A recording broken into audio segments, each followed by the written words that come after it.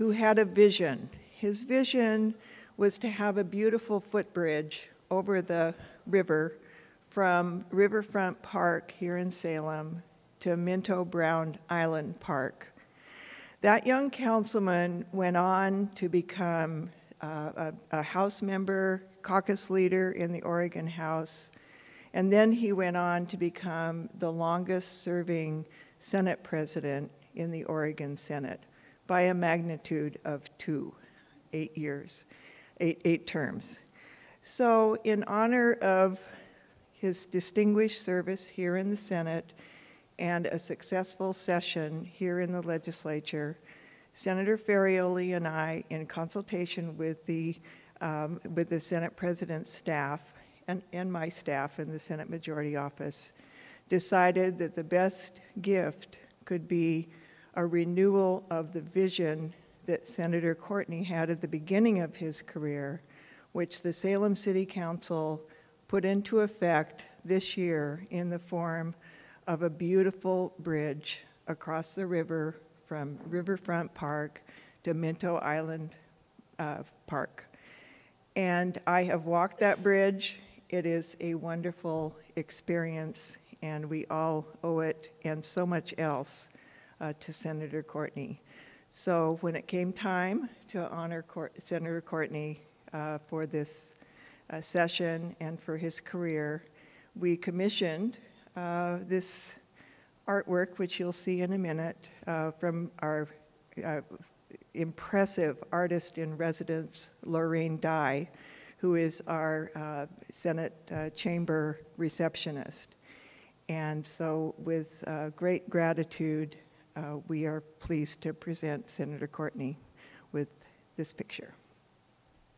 Where's Senator?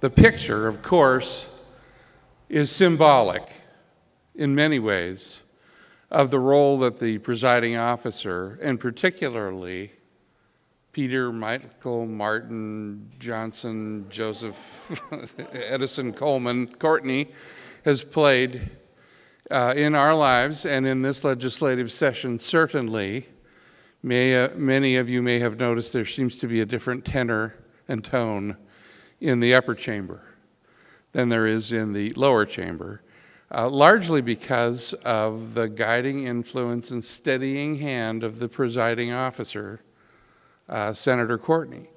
So we hope that this bridge, which not only symbolizes the connections between all of us in the Senate, also will be a reminder to the President as he looks at this image of all of the relationships that we have had in the Senate family. So again, before I yield the microphone to the ever-articulate President Courtney, please join me once again in commemorating this picture to his service, to his incredible talent as a presiding officer, and to the incredible record that he has given us in the Senate for this legislative session. Thank you, Mr. President.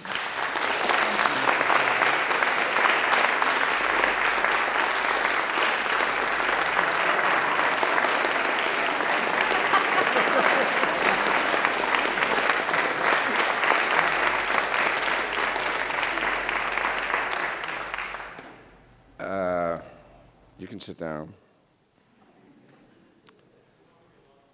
So the reference to ever articulate is about to go by the boards. This is not good.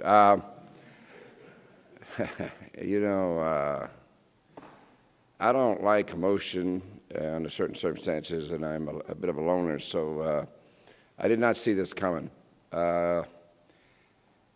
So all I'll say is I wish that my wife and my sons and their family could be here. This is very hard for me, this bridge, because I don't go near it too much because it's the people involved with the original moments back in the 70s, so many of them are gone. And I feel a bit guilty because I simply represent them with this little thing. So, but it is very significant to a guy who came from so far away and who ended up here. So, I wish I'd seen this coming. I don't like this. All I'm going to say is I'm very grateful to you, Senator Ferrioli, and Senator Burdick, and to every member of the Senate. It's an incredible honor and a privilege to be here today as an Oregonian, as a state senator, but also as a Salemite. I cherish my days on the Salem City Council and my days at the YMCA, where I lived for 2 years with the Murphy bed coming out of the wall.